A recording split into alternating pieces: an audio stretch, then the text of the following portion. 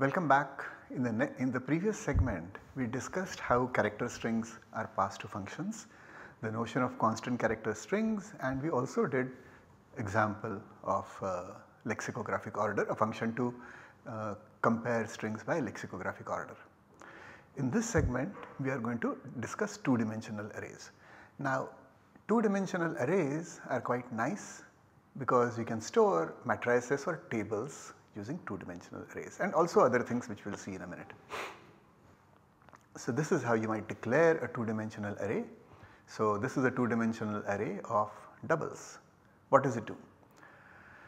Well, it creates m times n variables, okay, and these variables are accessed, or you can think they have names x, y, z, square bracket I bracket complete, square bracket j bracket complete, where I must be between 0 and m and j must be between 0 and n, the upper bounds not inclusive. So, what does this do? So, it creates m times n variables, and you can think of these as organized in a table with rows and columns. Okay.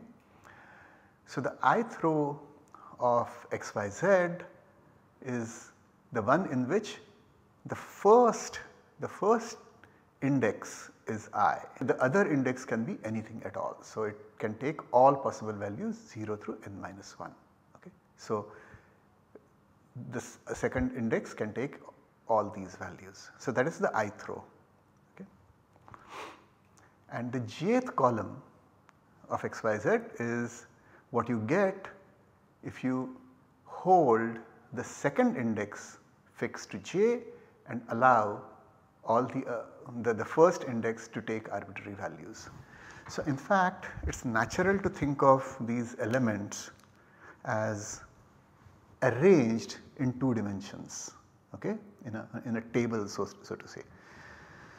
So, this is the element 0 1, then this you can think of 0, you can think of the element, sorry, this is the element 0 0, you can think of the element 0 1 as sitting over here, then 0 2 as sitting over here all the way till 0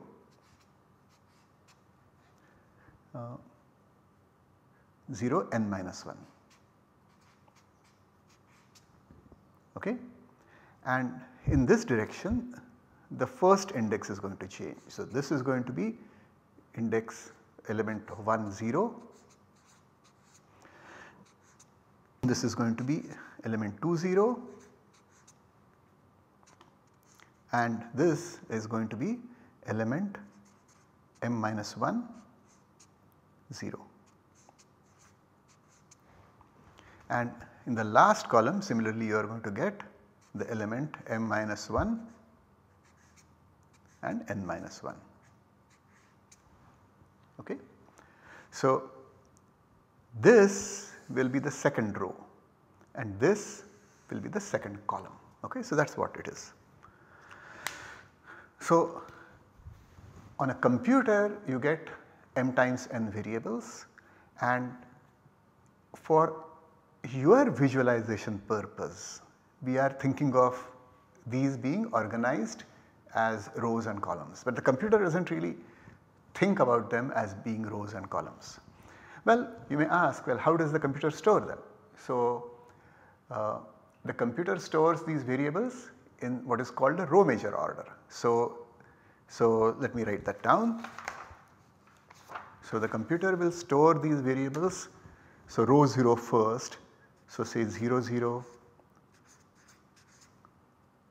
so say 0 0, then 0 1 all the way till 0 n minus 1. Then it will store the first row. So, this is 1 0, then 1 1 and so on. Okay. So, this is increasing address. address in memory. Okay, so it allocates a block of memory. At the very beginning of the block 0 0 is stored. Then the next 0 1 is stored. So the all the elements of row 1 are stored. Then all the row 0 are stored. Then all the elements of row 1 are stored. Then all the elements of row 2 are stored, and so on. Okay. So you do not really need to know, but this is how it is stored. For programming purposes it is not quite necessary. Well, in a way we will see, in a way it is useful to know this. Okay, now when you define 2-dimensional arrays, you can simultaneously initialize them as well. So for example, you can put here you have an array PQR of 2 rows and 3 columns. So you give the initialization for the 0th row and then the first row, and that is itself put in braces, and inside that you should supply 3 values because the second dimension is 3 and so the number of columns is 3. So 3 and 3 are given over here. I could have put them in the same, I could have put the whole thing one after another also, but I just wanted to show you that this is one row and this is the second row. Okay. Alright. And yeah, so the values are picked up from the initialization list, also in row major order, the order in which the data is stored on the computer as well. Now 2-dimensional arrays that I am describing right now are a little bit, are not really all that useful. Okay. So we will see why in a minute, and later on in the course we will talk about nicer 2-dimensional arrays. But anyway, many of these concepts like having 2 indices, okay, or even the fact that a 2-dimensional array really can be thought of as a 1-dimensional array followed by another 1-dimensional array, okay, are actually important. And so this is something that we get from the language C, and we might as well learn it because these ideas are important for the nicer ideas that will come later anyway.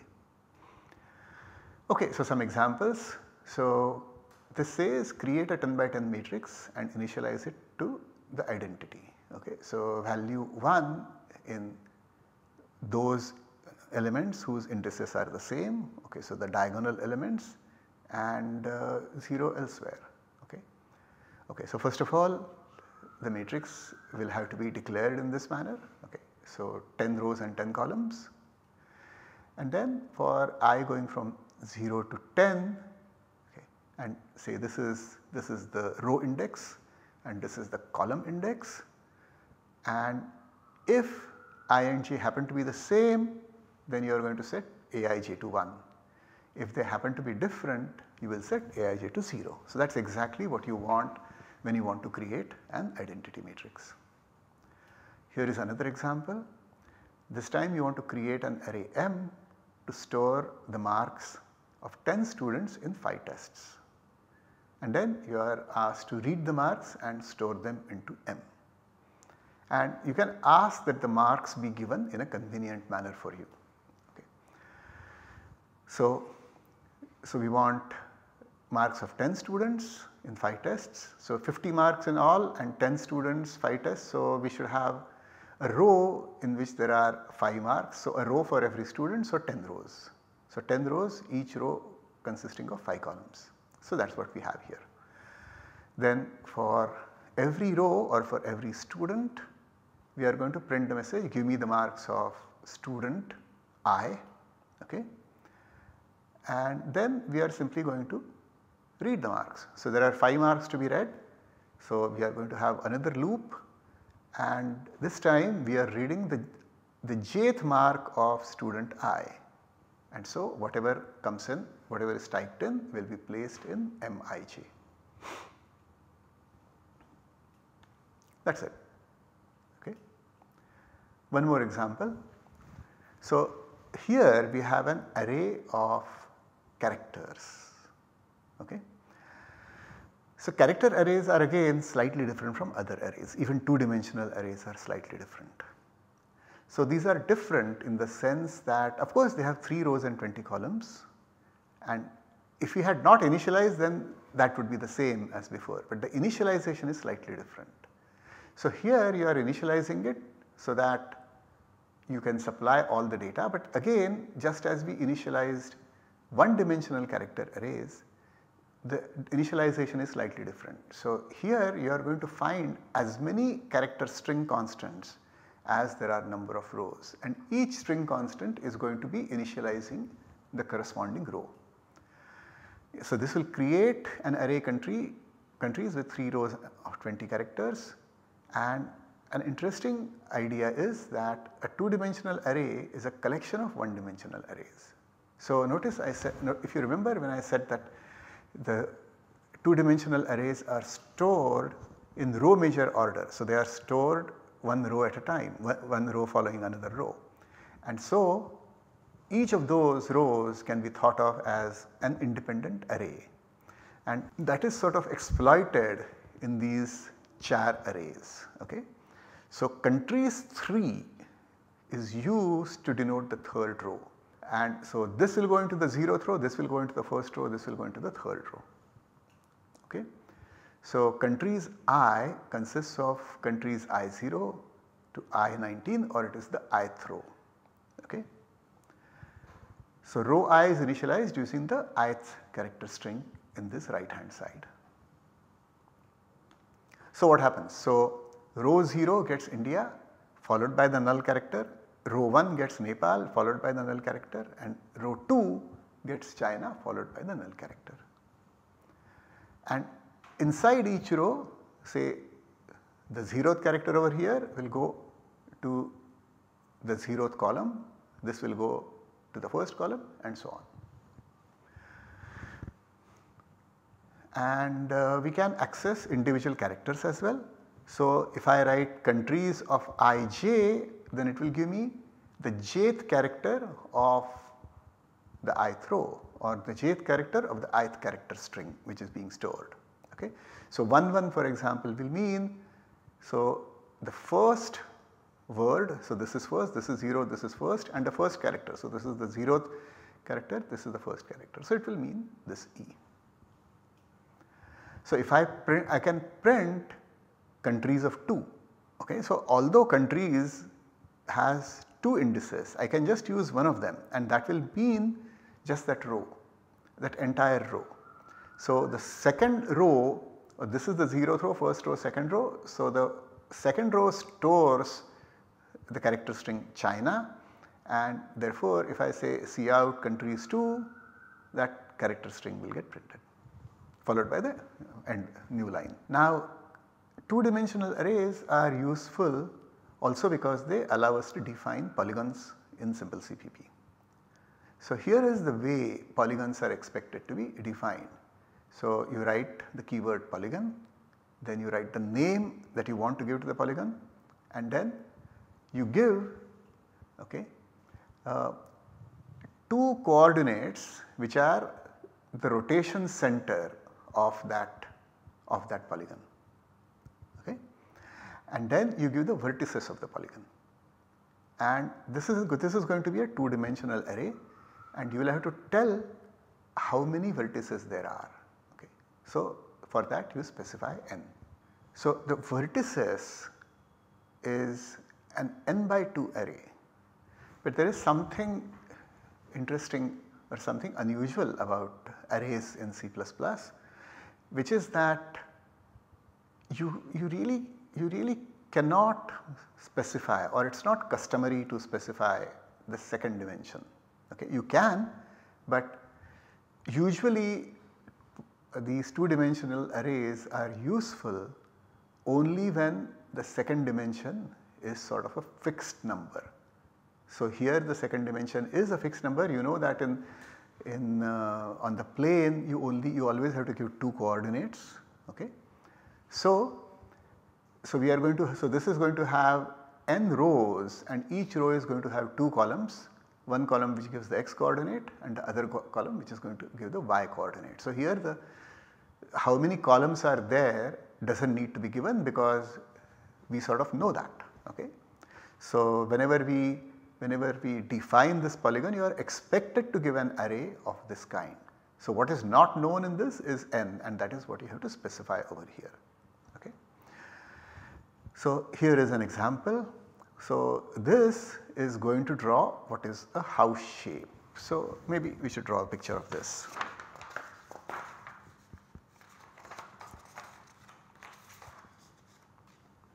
Okay, so what does this look like? So this is, let us say this is Cx, Cy, which is the origin about which these coordinates have to be given. Okay. So minus 50, 0 is going to be, so x coordinate is minus 50 with respect to this. So it will be say somewhere over here, and 0 because it is at the same level. Okay. The y coordinate is at the same level. Then the next point is 50, 0. Okay. So it is at the same level over here, but 50 on this side. So this is point 0, this is point 1. Okay. Then the next point is 50 minus 100. So 50 is this, and minus 100, well, when we write coordinates, we have to remember that the y axis is actually going in this direction. So if this is level 0, then this is minus 100. Okay. So this is the second coordinate. So this is vertex 2. Okay. Then after that we have 0 minus 50, so it is somewhere over here, and minus 50 somewhere over here. So this is the next coordinate, and minus 50, 100, this is the next coordinate. So the polygon that will get drawn is this.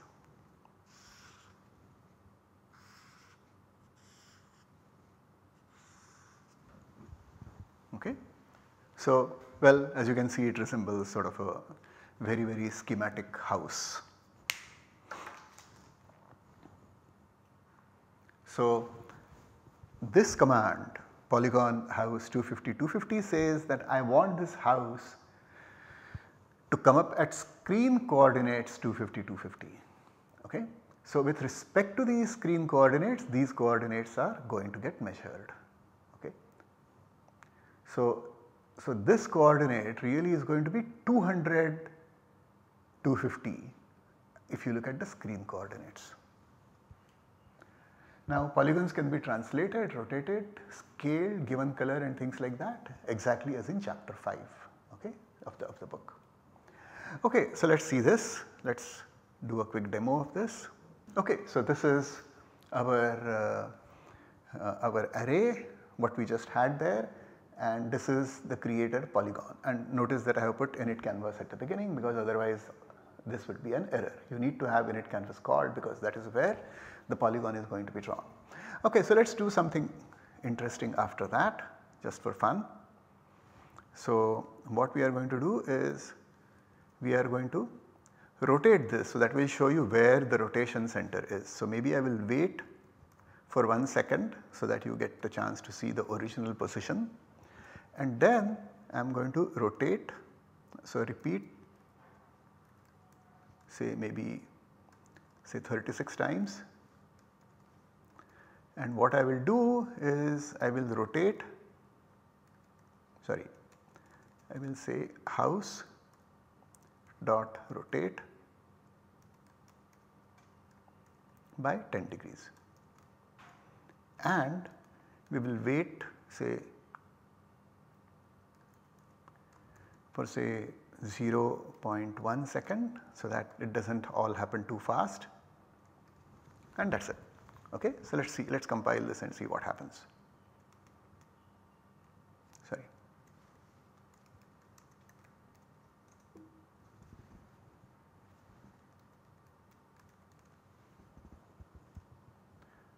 Okay. So see, it is rotating. Okay. So I think I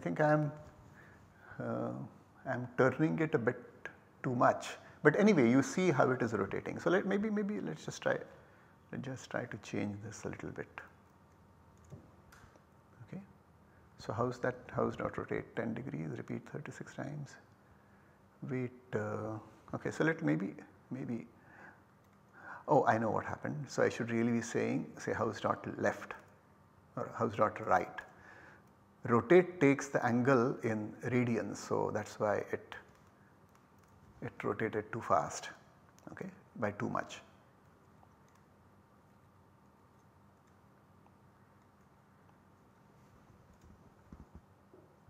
See this, it is rotating about the center and it will come back. Well, houses are not supposed to rotate, but the point of this was just to show you that the center, the rotation center was here. This is the point with respect to which we specified the coordinates, and that is the point which we can use to rotate as well. So you can do fun things with this kind of rotation if you want. Alright, so as an exercise in 2-dimensional arrays, I would like you to write a program which multiplies 2 matrices, say A and B, and computes their product in a matrix C. And for this you may remember the formula for matrix multiplication. So Cij is equal to Aik times Bkj, but you have to sum this over all the values of k. Okay. Alright. So what we are going to look at next is how do you pass 2-dimensional arrays to functions. Okay. So this is of course something that is desirable to have, because of course you might want to have functions, say a function which multiplies an m by n matrix by an n by p matrix. So for any m and p, okay, and the natural idea would be to pass the starting address of the array, the number of rows, the number of columns. Unfortunately, C++ does not quite do this right. Okay. So it requires you to specify the number of columns as a fixed number at the time of writing the function. Okay. So there is a technical reason for this, and I am not going to explain that to you because it is kind of a silly reason. Okay. And well, it is kind of a complicated, there is a complicated reason for it. But the upshot is that the second dimension, okay, or the number of columns has to be given in a fixed manner. Okay. So I will give you an example of this just to make it clear, and this is definitely a C++ language limitation. Okay. But the more modern thing that we will talk about later on will not have this limitation, and so this will be taken care of later on. Just to tell you what I mean, this is what it looks like. So the second dimension has to be a constant. Okay. So if I want to write it, if I want to have a function for a different length 25 over here, sorry, this function will not work. If I want to pass an array with a different length, this function will not work. Anyway, let us just see what this might be doing.